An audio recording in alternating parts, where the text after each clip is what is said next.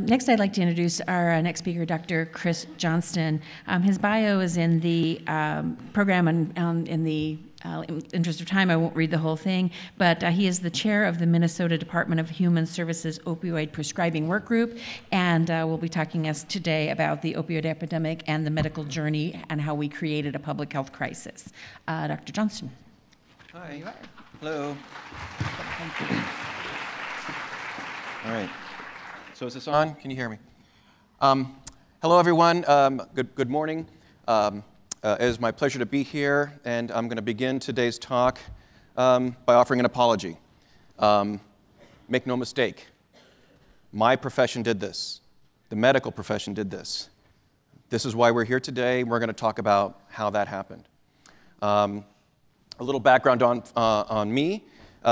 I'm not originally from the upper Midwest, Minneapolis. I went to medical school at the Medical College of Virginia, former capital of the Confederacy. And they never got over that, really. But I've made my home in Minneapolis since the year 2000 when I went to train there for emergency medicine. And I trained at Hennepin County Medical Center. And I saw quite a bit of prescription opiate and drug abuse problems when I was in training as a resident. But the thing is, when you work in a county hospital, you can kind of blow it off a little bit because you deal with a county population. You see a lot of destroyed families, incarcerations, damaged social structures, and you kind of say, oh yeah, well, this population, you might expect that. But then I went to work at a community hospital when I graduated 2003, and it became quite apparent that, oh my God, it's everywhere. It's in Edina, posh suburb, St. Louis Park, Minnetonka. And that began my investigation into the source of this problem, and I've been working on this for over 10 years now. And here's what we're going to do. We're going to talk about it. Number one, my goals today, the problem. We're going to go through the numbers. You're all here because you kind of already know the numbers, but we're just going to review them. The United States was not like this 15 years ago. This has been a dramatic change in the culture of medicine in this country. Number two, why it happened. I'm going to have to disagree with one of my, Dr. Sapala. This was not an accident. This wasn't intentions gone awry. This was engineered. All right? Why it persists. We've had bad data on the scientific evidence of opioid abuse and overdose since at least 2007, and nothing has really changed. I'm going to argue that the incentives in medicine right now are poorly suited to fix this crisis. If it were about the science and patient safety, we'd have fixed it already, but we haven't. What can we do to solve? Oh, my Mac doesn't do this. What can we do to solve this problem? I'm going to argue we need a societal response. Again, medicine by itself has proven completely incapable of fixing it. And my final take-home point is all opiates are heroin, and there is nothing special about heroin. There's nothing moral or immoral. It just is what it is. So the problem, why are we talking about this? Well, brief history of opiates. We've used opiates as medicines going back as far as written civilization, Greece, Assyria, Persia. And the traditional method of obtaining opium for use was this. This is the poppy seed of the opium poppy, Papaver somniferum, that comes from Roman mythology. The Roman god Somnus was the god of sleep. And the god Somnus first appeared in Ovid's Metamorphoses. You guys remember the 15-volume epic poem about the history of the world up until Julius Caesar? It was, I thought the first 9 volumes flew by, but the last 6, get to the Rubicon. In any case, so what you did is you took the seed pod, you made a slice there, and you collected the milky substance and you dried it out, and the internet it says it looks like this, so I believe it. And raw opium contains about 12% morphine, and morphine is also named after mythology. Morpheus was the Greek god of dreams. And this is morphine here, and this is codeine, which is also found in the opium poppy. And the really only difference is this methyl group here and the hydroxyl group there, and the body just makes codeine into morphine just naturally, typically. And these medicines treat pain in 2 primary ways. One is that opiates actually do have a signal blocking effect on the dorsal horn of the spinal cord. You touch something hot, signal travels up your arm. Well, opiates do block the intensity of that signal, but more importantly, opiates affect your mood. Pain is an emotional experience, sort of like all of life is. And by adjusting your mood at the time, it affects your experience of pain. And what it does is, like Dr. Sapala said, is that it affects dopamine in your reward center. So here is your brain on the left in your normal state, and you got a bit of dopamine coming down here, and your brain feels like, meh, I'm okay. And then what happens is with opiates bind this mu receptor here. This is an inhibitory neurotransmitter called GABA. It inhibits the inhibitor. Then dopamine floods your reward center, and your brain says, oh my God, that was awesome. But remember, the only reason these compounds do anything is you make a receptor for opiates. We are all on some version of morphine. That's what endorphins are. Endogenous morphine, or endorphins. So fascinating. What's the problem? The problem is these compounds also bind receptors in the brainstem, and in high enough doses, slow down your breathing or stop your breathing, and then you will die of a cardiac arrest shortly thereafter, as the heart can only survive a few minutes without oxygen. So why are we talking about this? We're talking about this because the United States contains 5% of the world's population, but we consume 80% of the world's opiate pain relievers. We are off the charts compared to the nations we like to consider our developed peers. Here is the United States opiate use per capita, and here is Western Europe. And we are about 3 to 5 times more per person than any nation in Europe. So that looks crazy. Has it always been like this? No, it has not always been like this. Back in the early 90s to mid-90s, we were prescribing about 85 to 90 million prescriptions of opiates for pain each and every year. And then look what happened in the last 15 years. This actually goes up to 2012, but actually we're up more around 230 million per year today. And here's what has happened. We're dying. In the year 2001, we had about 4,500 to 5,000 accidental prescription opiate overdose deaths. And in the year 2014, we were almost at 19,000, a 300% increase. Now, to convey what that kind of looks like, 19,000 is 6 World Trade Centers, and you're still about 900 short, 1 year. If you totaled up the number of Americans who have died of accidental prescription overdose in the last 15 years, you're almost at 190,000. And if you want to know what that looks like, that is more than the number of US soldiers who died in the European theater in World War II.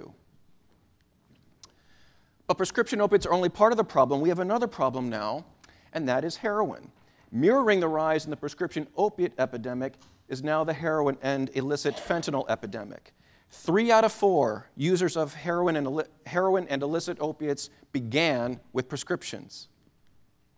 And here's what the death tolls from heroin has looked like in the last 14 years.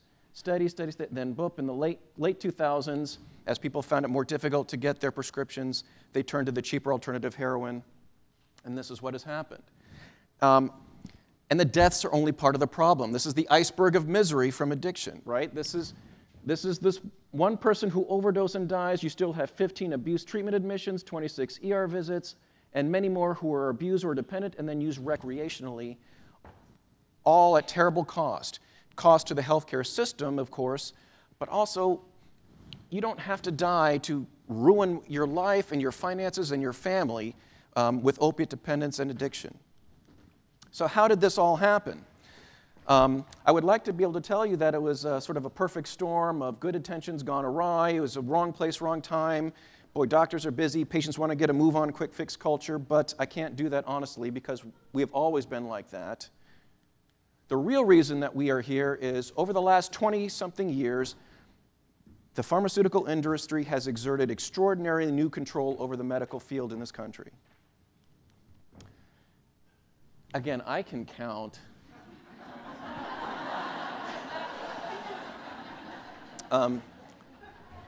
So this is the sort of playbook that the opiate manufacturers use to sort of capture the medical industry and get more of their product to the market.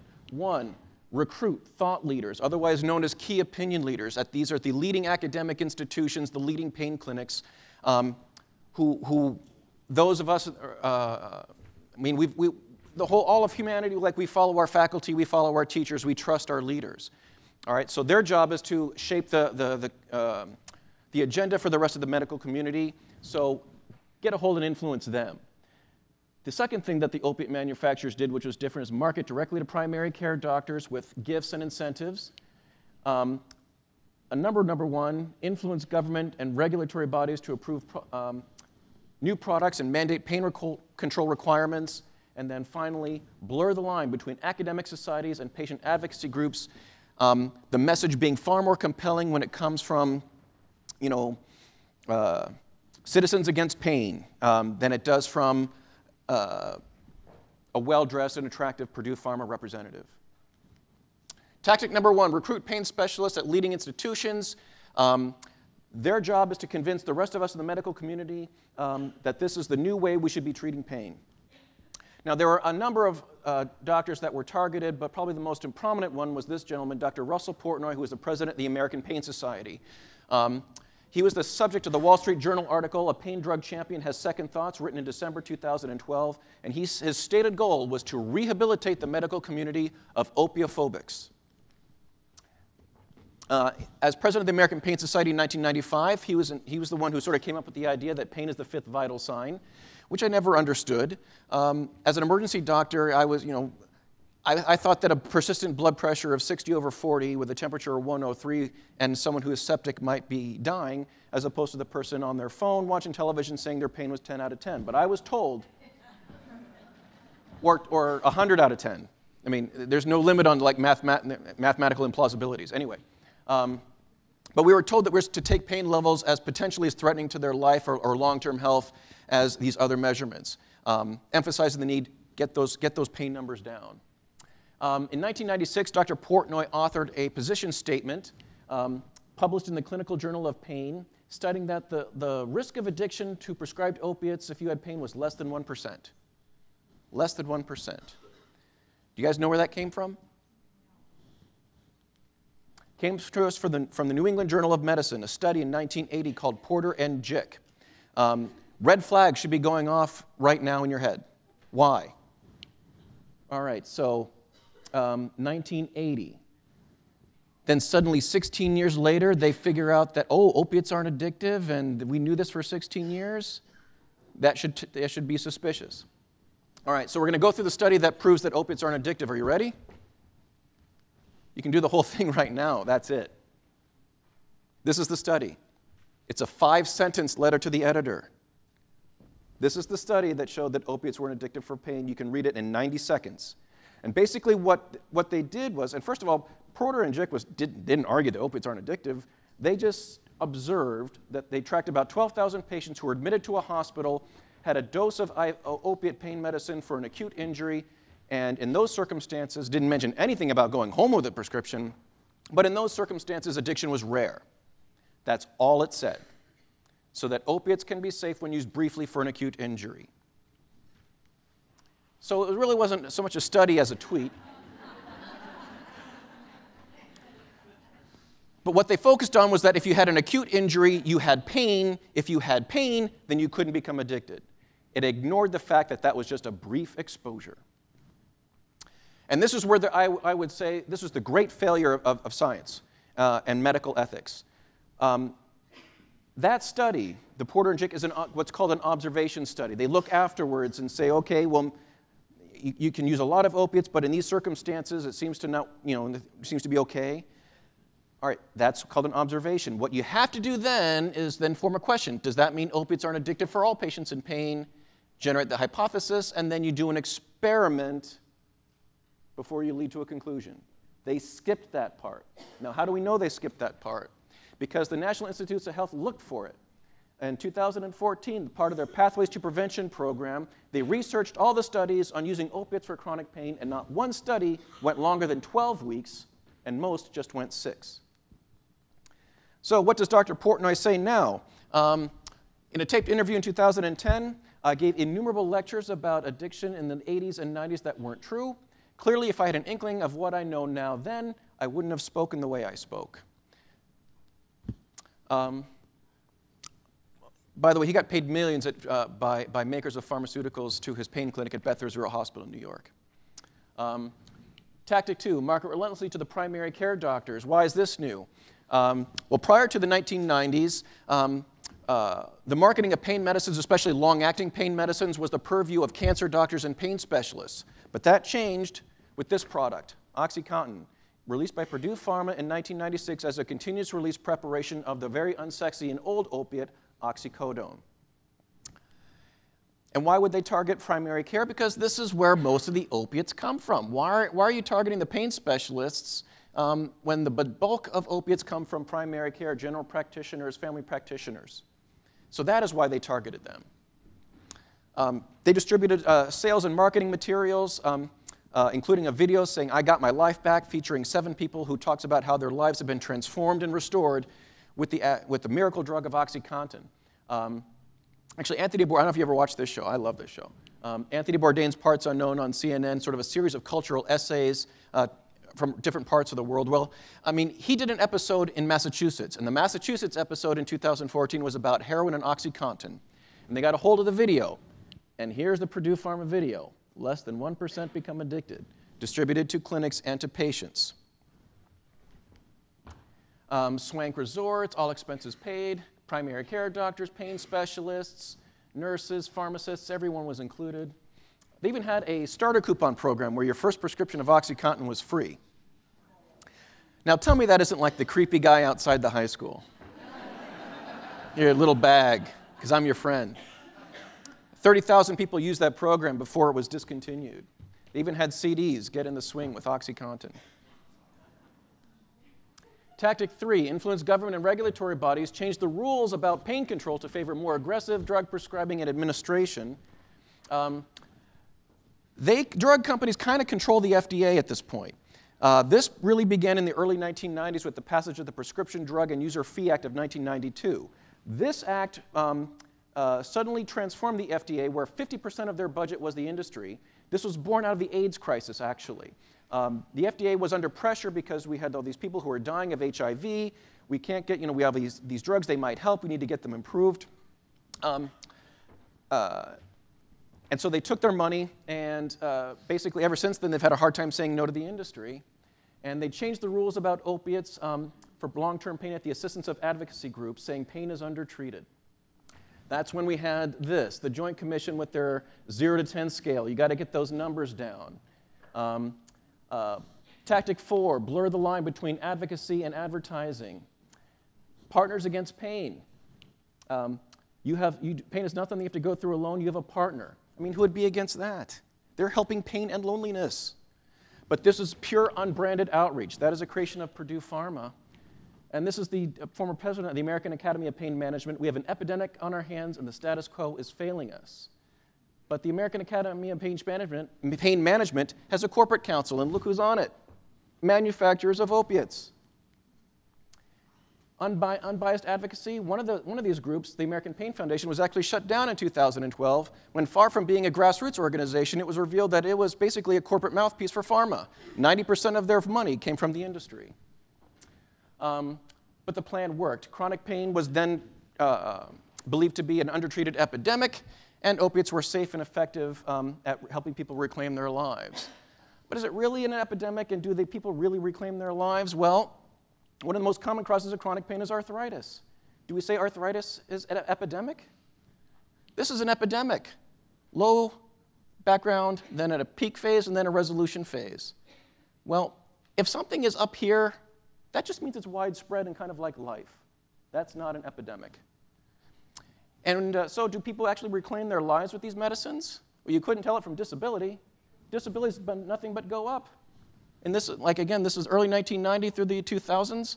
And the number 1 and 2 causes of disability are back and joint pain. These are the conditions these medicines told us we're going to solve. Oh, and that video about people reclaiming their life, well, 2 are dead. 3 became addicted, 2 of them died, both while actively addicted. So why are we still doing this? Still doing this? Medicine is big business in this country. Since 2008, I'm sorry, I'm running out of time, but this is from a year in performance review. Chris, we are also proud of the work you're doing with chronic pain, but it's such a fine line between risk of addiction and HCAP scores. HCAP scores. Those are patient satisfaction surveys, been used in 2008.